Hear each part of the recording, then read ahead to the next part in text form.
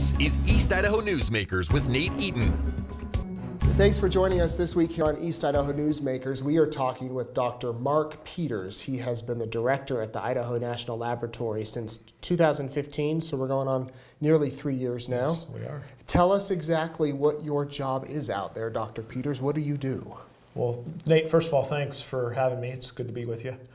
So I'm the laboratory director of Idaho National Laboratory, which means our focus is on the research and development mission that goes on here in eastern Idaho and out in the desert.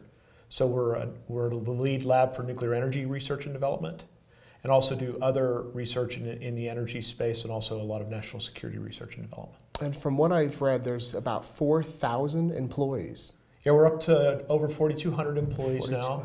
Yeah, and approaching $1.1 billion operating budget. Wow. Yeah, so. I think there's a lot of people that might be new in eastern Idaho, or even lifelong, residents that know about the site. Oh, there's the INL, but we don't really know what's being done every day. Right. What is being done every day? To the mom and father watching at home, what are you guys doing that's impacting our lives? So in the energy, let's start with energy. So in the energy area, it's, as I mentioned, nuclear energy. So a big part of what we do is research that will help sustain the existing fleet of nuclear reactors in the United States that are currently producing, there's 99 that are producing 20% of the electricity in the US, plus or minus.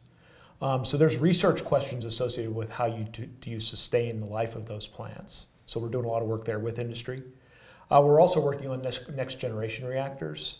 I would maintain that nuclear energy needs to be an important part of our future. So what do next generation reactors? You've probably heard a reference to small modular reactors. So small reactors that we hope one of the first of a kind plants will be built on our site by 2026.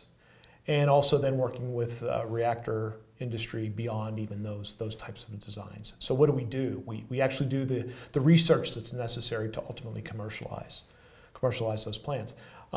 The other advantage we have of the 890 square miles that sits west of us here in Idaho Falls is that started its life as the National Reactor Testing Station. So we've demonstrated 52 reactors over the course of that history since 1949.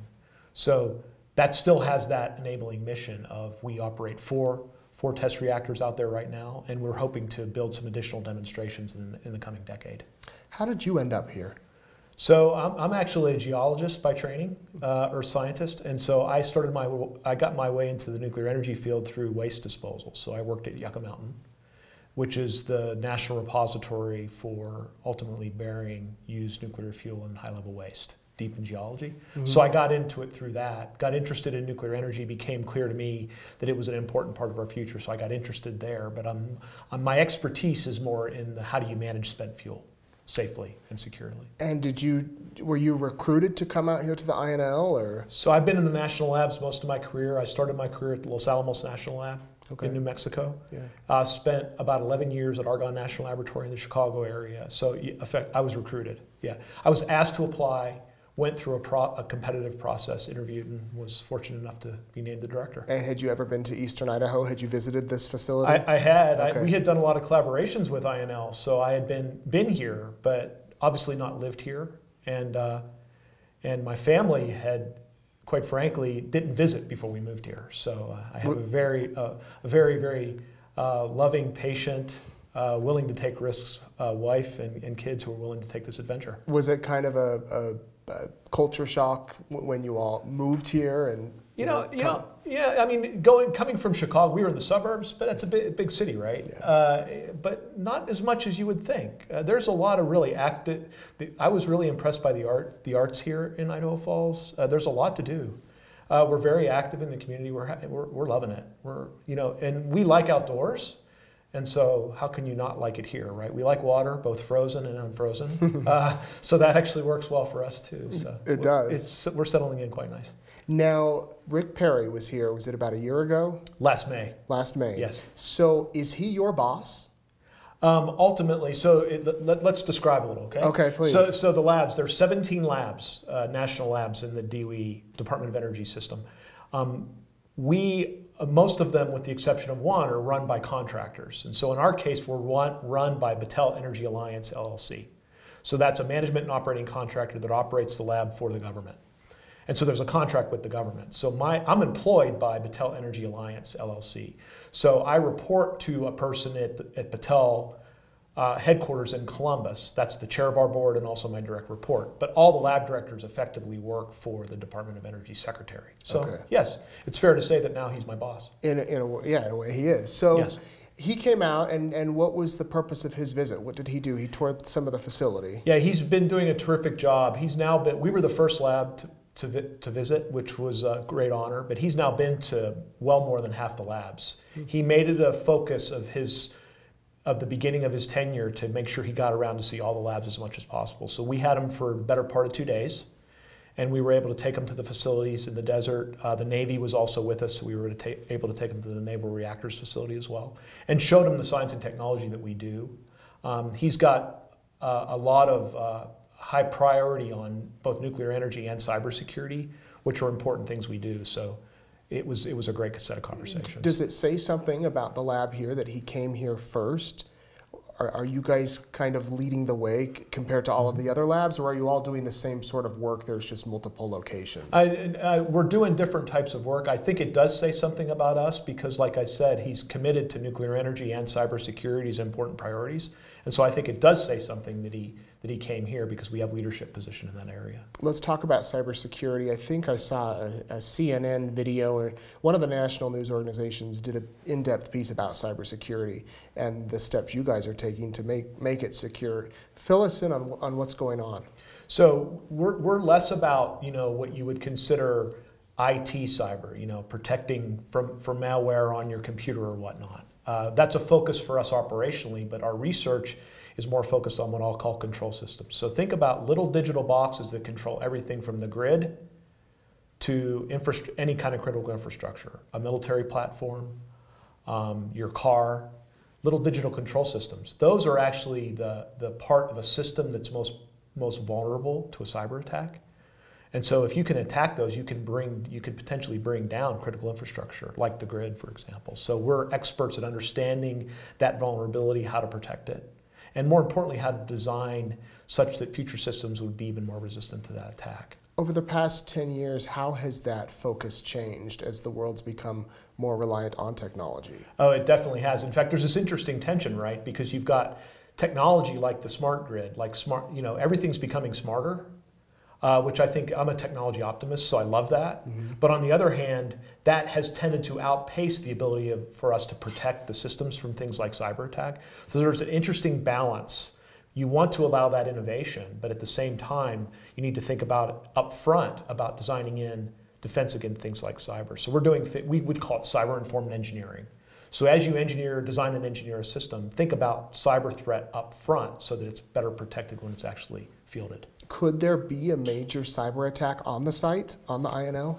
On the INL, the labs and the government do a very, very good job of protecting our assets. Now, is it without vulnerability? No, but I feel confident that we've got good protection. But could the grid, for example, be vulnerable to a cyber attack? Yes. So that's why we're doing the research.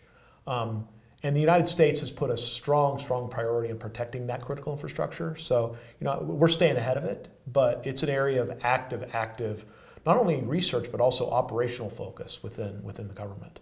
You guys recently broke ground on, or announced two new buildings? Correct. What will those be used for? Tell us about that project. So it was a partnership with the state of Idaho, and in particular with the Idaho State Building Authority and the State Board of Education. And we collaborated with the universities, so Idaho State, Boise State, and University of Idaho. 2 buildings, Collaborative Computing Center, I'll talk about them in a minute, and the Cyber Core Integration Center.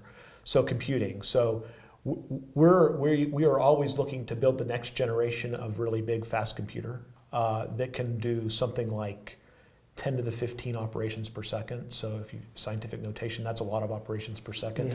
Yeah. Very, very fast computer. You do science with those computers, and computational science is very collaborative these days. So one of those buildings will house our next generation computer that we'll provide, and then that will be collaborative with the universities. And there are lots of space for interaction, students, postdocs to come in and whatnot. And the second building is focused on our cyber mission, but not only our cyber mission, but the collaborative programs that we have with the universities. So those will both be built here in Idaho Falls at the Research and Education campus. And I imagine this would be a way to get undergrads or those doing graduate work jobs.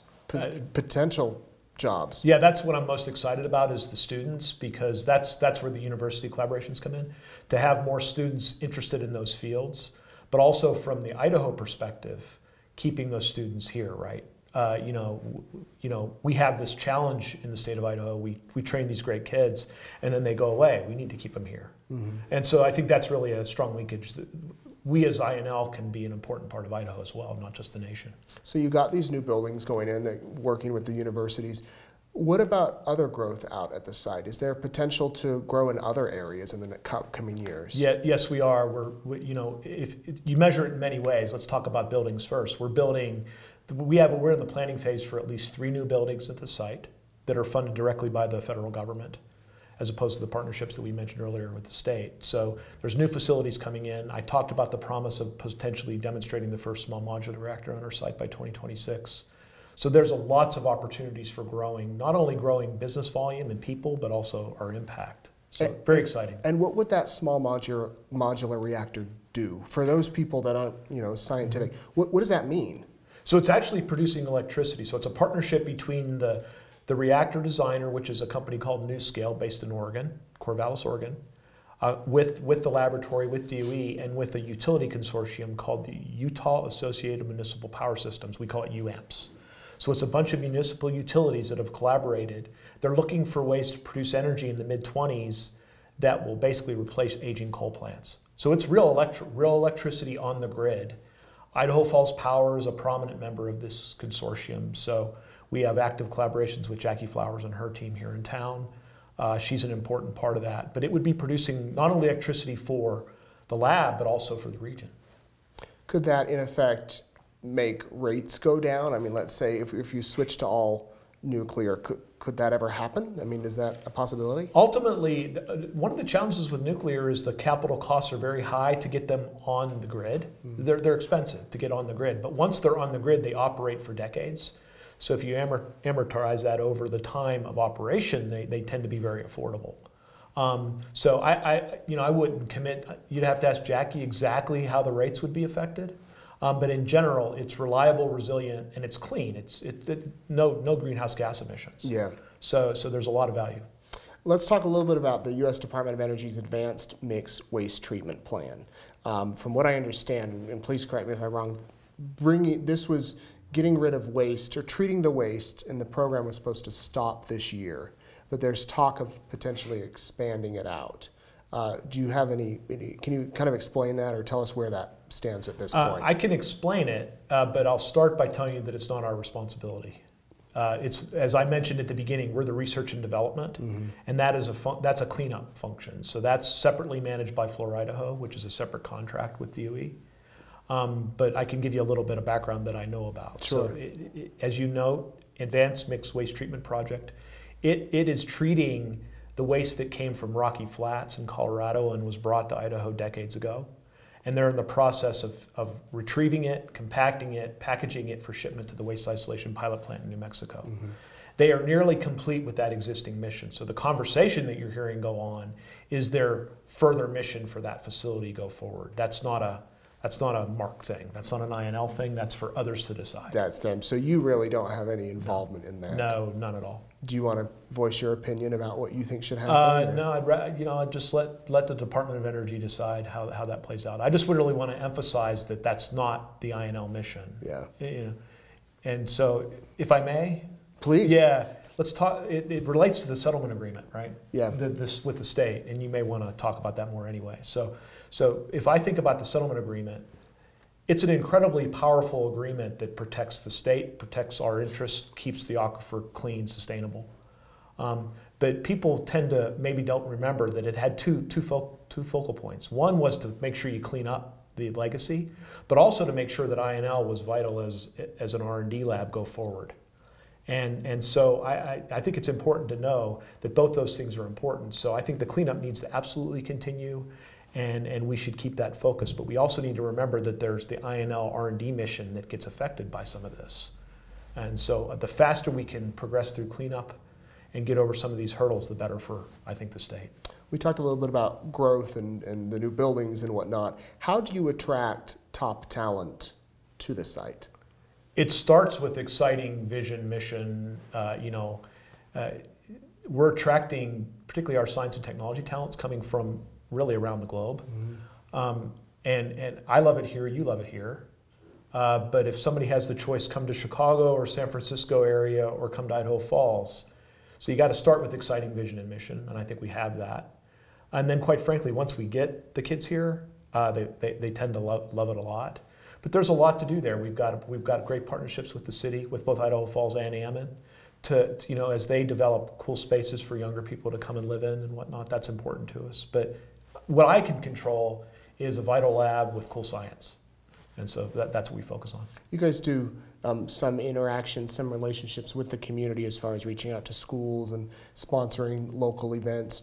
What is your goal? What is your mission as far as having that relationship with our community as well as this world-class facility? Yeah, it's very much a priority, and I personally spend a lot of time on it as well because I think it's important.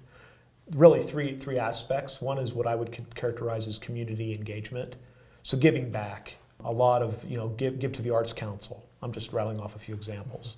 And then we also have a lot of investment back in economic development. We give to READY, we give to the Eastern Idaho Economic Development Organizations, we give to Bannock County Development as well, providing resources to the town of Arco to help them as they think about what their future looks like. So there's that component, but then also a large investment in pre-K through 12, particularly STEM, science, technology, engineering, and math.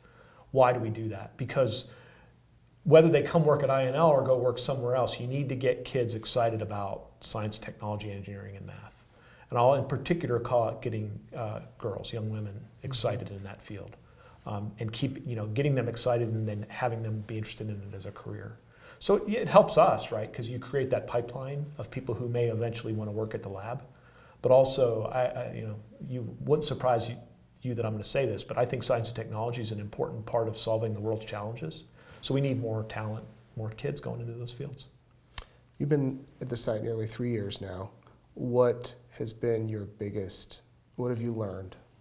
What's been the biggest thing you've learned? I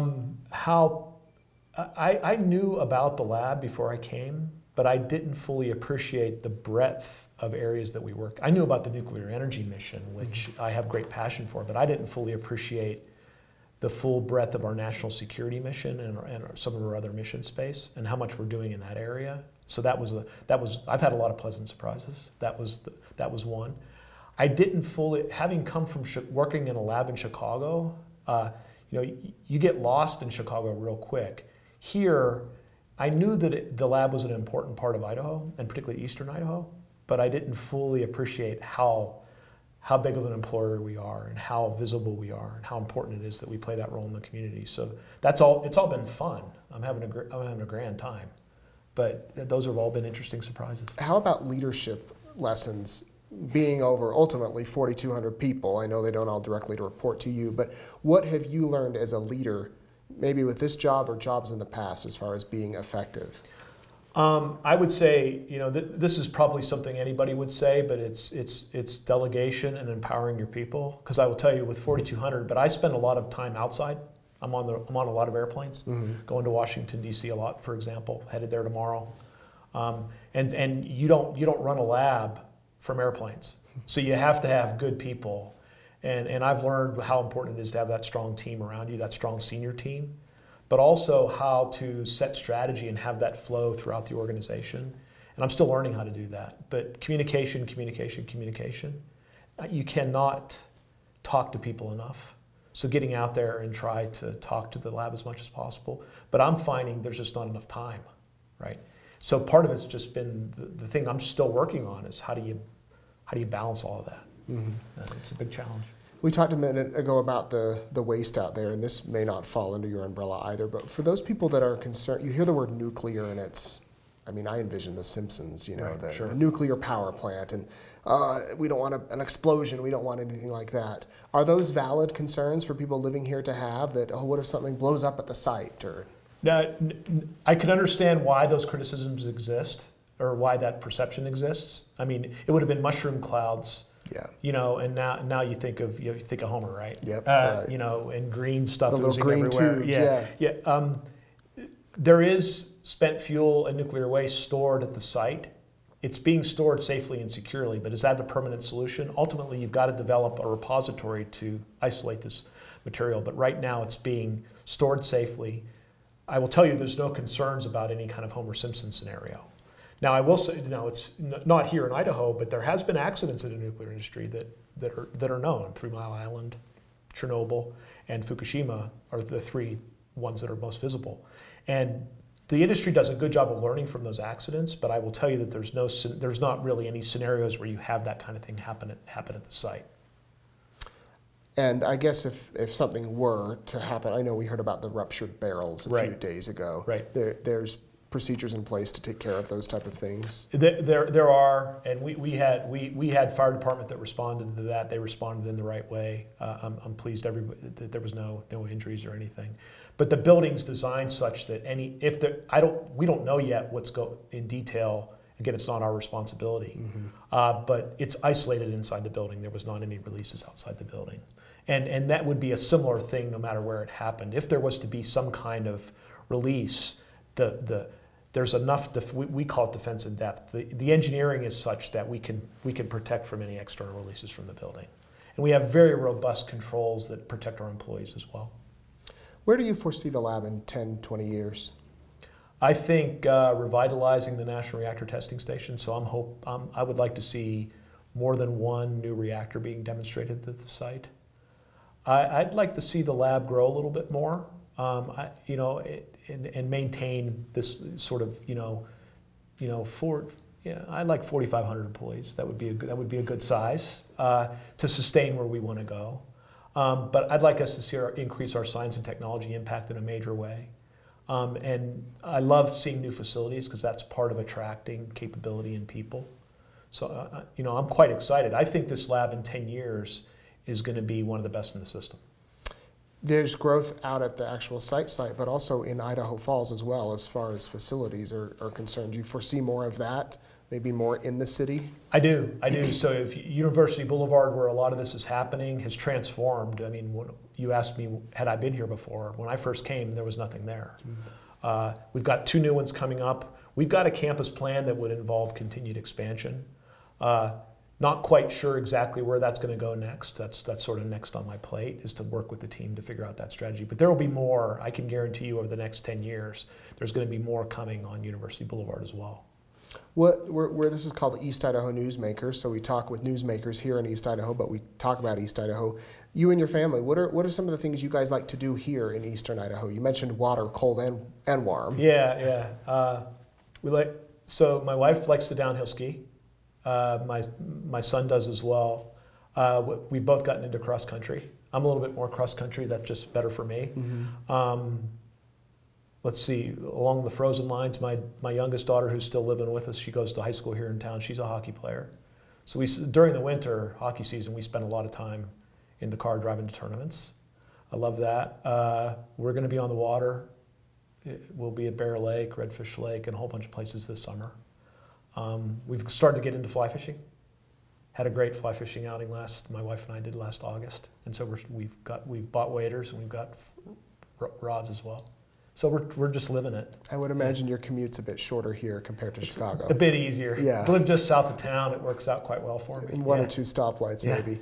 For those people watching, that anything you want people to know about the site that we haven't touched on, about the INL, what's going on, or myths or rumors you've heard, anything that you want to? Yeah, well, we've covered a lot of ground. I guess I would start with the nuclear energy mission and just reassure everyone that, we have the best interests of our employees and the public in mind, and it's about protecting the aquifer. So nothing we would do out there would damage the aquifer.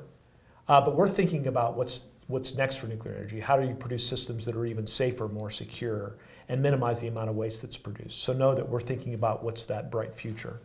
And also, I tell my folks almost every day, you realize you come in every morning and you're saving the world. And I mean that, right? We're developing solutions that will help protect all of us. And I just find that amazing. And I would encourage people to come check us out, actually.